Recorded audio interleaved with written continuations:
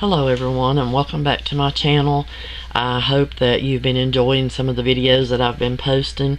Tonight we're going to do a reading stories of the Bible for the kids and adults as well if they want to watch it. And we're going to be reading 4 different stories of the Bible, and then we'll be reading some miracles of the Bible.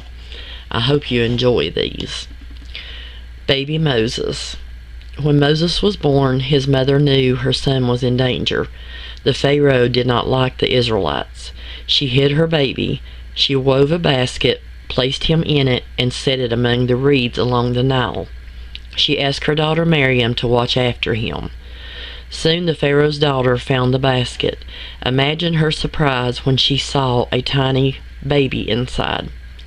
Miriam came out from hiding and asked if the princess wanted a nursemaid. The princess said, "Yes, go." Miriam returned to her mother, who taught the child many things. Later the princess adopted the boy so he could grow up without want. She named him Moses, which means drawn out of the water. The tiny baby hidden in the reeds would one day save the people of Israel. Abraham and Sarah. Abraham and his wife Sarah trusted God. God had told Abraham that one day he would have as many children and grandchildren as stars in the sky, but it had been many years and he still hadn't. One day God told Abraham he and Sarah must move to Canaan. They packed up and traveled to their new land. When they arrived, they set up camp. Soon 3 visitors came by. One of them told Abraham that Sarah would soon give birth to a baby boy. Abraham could not believe his ears. Sarah laughed to herself. She was over 90 years old. When the visitor heard Sarah laugh from inside the tent, he said, "Why did Sarah laugh? The Lord can do anything." A year later, a baby was born. They named him Isaac, which means laughter. Joshua and the Great Wall. God had an important job for Joshua. He wanted him to lead the people to the Promised Land. Joshua knew they had to go through Jericho, which had a high wall all the way around it. On their way, an angel told Joshua that his army should march around the walled city once each day for 6 days. On the 7th day, the army should circle the city 7 times. Then everyone should blow their horns and shout. Joshua and his army did as the angel said. On the 7th day, after circling Jericho 7 times, everyone blew their horns as hard as they could and shouted loudly. Stone by stone, the walls crumbled and crushed to the ground. God helped the people so they could enter the Promised Land. Joseph and the coat. Joseph was the favorite of his father's 12 sons. The father gave him a coat of many colors. His brothers were jealous. They threw Joseph into a well and then sold him into slavery. Joseph lived in a prison in Egypt, but God had not forgotten him. God helped him understand people's dreams. Soon the Pharaoh heard of Joseph and told him about a dream about 7 fat cows and 7 skinny cows.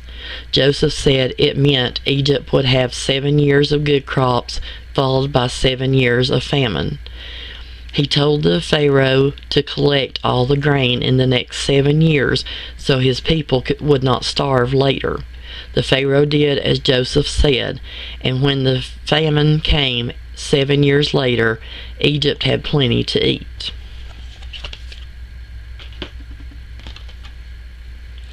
The next one is miracles of the Bible. Jesus heals the blind man. Once Jesus saw a blind man begging for food. Jesus rubbed mud on the man's eyes. He told the man to wash the mud off. The man did as he was told. When he opened his eyes, he could see. People did not believe his story. They took him to the temple. The men at the temple did not believe him either. The man's parents told the men that their son had been born blind, but now could see. The men said that only God could work miracles. They threw the man out. Later, Jesus asked the beggar if he believed that God's Son had healed him. The man said, "I don't know who that is." Jesus said, "It is I." The man said, "Yes, I believe in you." Jesus wants us to know that he is the Son of God. Jesus walks on water. One windy night when the disciples were at sea, their boat was tossing in the waves. They looked out and saw Jesus right on top of the water. They were frightened. They thought he was a ghost. But Jesus told them not to be afraid. Peter called out to him and said, "Lord, if it is you, ask me to come out and with you on the water." Jesus said, "Come." Peter stepped off the boat into the sea and took a few steps. He was walking on water too. Then he got scared and sank. He yelled, "Lord, save me." Jesus reached out his hand and said, "Ye of little faith, did you doubt?" Jesus wants us to always trust him, even when it is hard.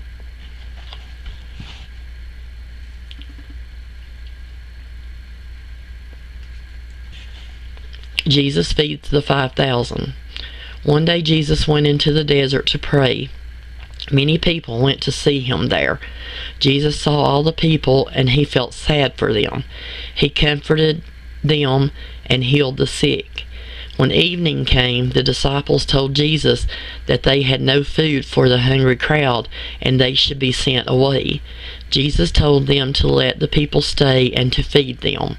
The disciples said, "We only have 5 loaves of bread and 2 fishes." Jesus asked everyone to sit down. Then he took the bread and fish and thanked God for it.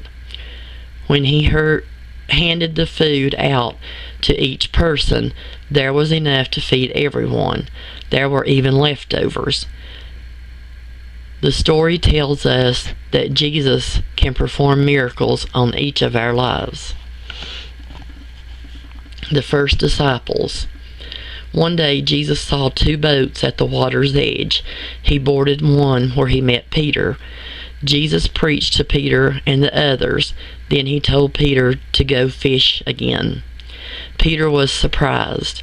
They had fished all night and had not caught anything, but he obeyed Jesus. When the men lifted the nets, they were so heavy with fish it nearly broke them. Peter said, "Go away from me, Lord, I am a sinful man." Jesus said, "Don't be afraid. From now on, you will bring me people instead of fish." Jesus wanted Peter to spread Jesus' teachings. Peter and the others became disciples that day and followed Jesus. Jesus wants all of us to be his followers and to tell others about him. That's all for today. Tonight. That's all I'm going to read. If there's some story that you would like for me to read, I do have a lot of books here of Bible stories that I'm going to be reading, and I don't mind at all if you post comments and let me know what you're want me to read. And I hope you have a blessed night. Good night, and thank you.